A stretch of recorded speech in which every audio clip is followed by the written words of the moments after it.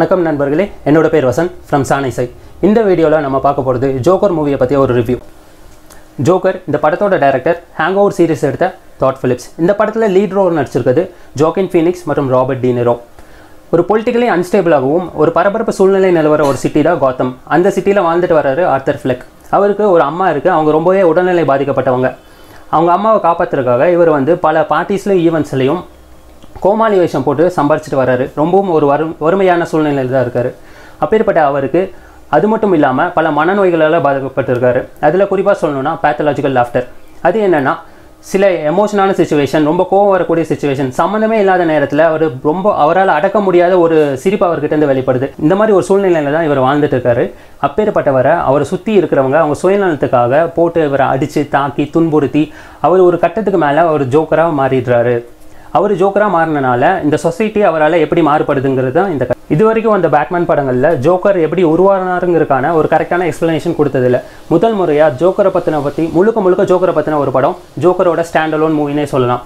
இந்த படத்துக்காக நம்ம ஆர்தர் ஃப்ளெக் அந்த கேரக்டருக்காக நம்ம ஹீரோ என்னென்ன மெனக்கெட் எடுத்திருக்காருன்னா 23 கிலோ கம்மி பண்ணி நடிச்சிருக்காரு. அது மட்டும் இல்லை, மனநிலை பாதிக்கப்பட்டவங்களை பற்றி ஒரு பயங்கரமான ஸ்டடி பண்ணியிருக்காரு. ஸ்டடி பண்ணது மட்டும் இல்லாமல் இந்த படத்தில் மிக அற்புதமாக நடிச்சிருக்காரு. அந்த நடிப்பை நீங்கள் படத்தில் பார்த்தாலே தெரியும், மிக அருமையாக இருக்குது. அவரே ஒரு மென்டலாகவே வாழ்ந்திருக்காருன்னே சொல்லலாம்.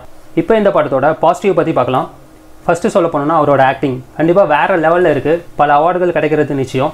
இந்த ஆக்டிங்கில் குறிப்பாக சொல்லணும்னா அவரோட லாஃப்டர் ரொம்ப யூனிக்காக, ஒவ்வொரு சுச்சுவேஷனுக்கு ஏற்ற மாதிரி செம்ம யூனிக்காக இருக்கும். லாஃப்டர் மட்டும் இல்லை, இன்னொரு ஸ்பெஷலான விஷயம் இருக்குது. அவரோட டான்ஸ் ரொம்பவே ஹைலைட்டாக இருக்கும். தியேட்டரில் இருக்க மக்கள்லாம் ரொம்பவே ரசித்து பார்த்தாங்க. ஜோக்கர்ஸ் டான்ஸ்ன்னு சொல்லி பயங்கரமாக ட்ரெண்ட் ஆகக்கூடிய விஷயம் தான் அது. அடுத்தபடியாக இந்த படத்தில் ராபர்ட் டீனிரோ ரொம்பவே சப்போர்ட்டிங் ரோல், கரெக்டாக அவர் கொடுத்த ரோலாக பர்ஃபெக்டாக நடிச்சிருக்காரு. அதுக்கு அடுத்தபடியாக இந்த படத்தில் ஒரு சீன் இருக்குது. ஒரு ஸ்பெசிஃபிக்கான சீன் சொல்ல போனோன்னா, ஒரு ஷூவை அவர் ரொம்ப கோவப்பட்டு வெறித்தனமாக பிக்கிற மாதிரி ஒரு சீனு. அதை ஜோக்கரோட பேக் ஷாட்லேருந்து அவரோட முதுகை காட்டுவாங்க. அந்த சீனை பார்க்குறப்ப நமக்கே ஒரு பயங்கரமான ஒரு டிஸ்டர்பிங் ஃபீல் ஆகும்.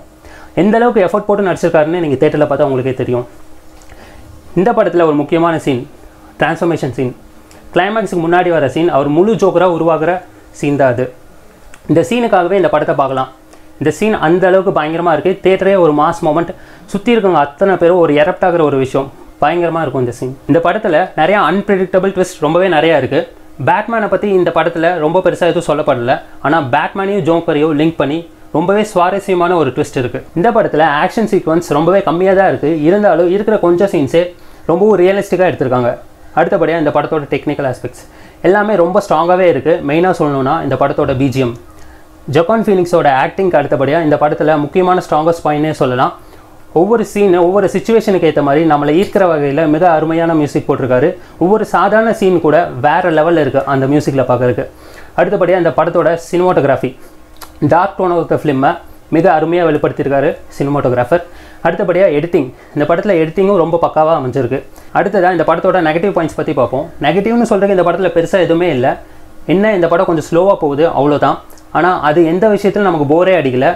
அப்புறம் இந்த படத்தில் ஹியூமர் எதிர்பார்த்து நீங்கள் போக முடியாது.